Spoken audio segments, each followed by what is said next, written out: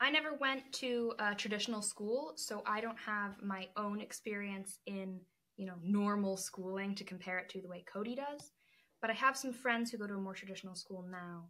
And I feel like the ways in which I'm spending my time at school feel truly valuable and educational to me. And I feel like it's helping me, move forward towards the next stages of my life. And some of these friends that I talk to, I hear a lot of, oh, it's just busy work. They're having us do this stuff that's, not really important. And it doesn't really make you think. It's just, find the answer and prove that you can follow the instructions, which I'm very grateful to not be in that situation. And so what are some of the things, Pepper, that you're pursuing as learning interests? So I'm working on getting college credits before going into college right now. I've also been learning American Sign Language here at school. I've been crocheting. I've, learned doing a little bit of like medical responder type training here at school for a while. You're first aid certified, right? I got first aid CPR certified here at school with staff members here. Nice.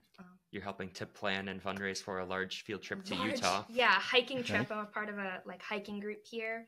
We're going, doing a lot of fundraising work and stuff like that. I was part of dance planning here. So the logistics of organizing events and stuff. Yeah, and I think all of those things add up to you taking a big step towards adulthood and the way that people, once you're outside of a schooling environment, you take on the responsibilities that you need to and that are satisfying to you. And you learn to balance those. And so I think you are taking those on in a very organic, authentic way. Yeah. And something that's less specific to me is in an environment like this, you really need to learn time management and what's important to you. You're not following somebody else's calendar for every step of your life. This is the Agentic Schools Podcast, where you will learn about schools from around the world where children's agency to make decisions about their learning and living is more important than their academic skills.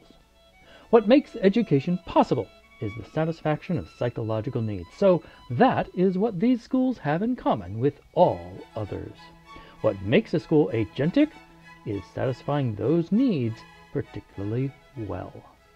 I'm your host, Don Berg.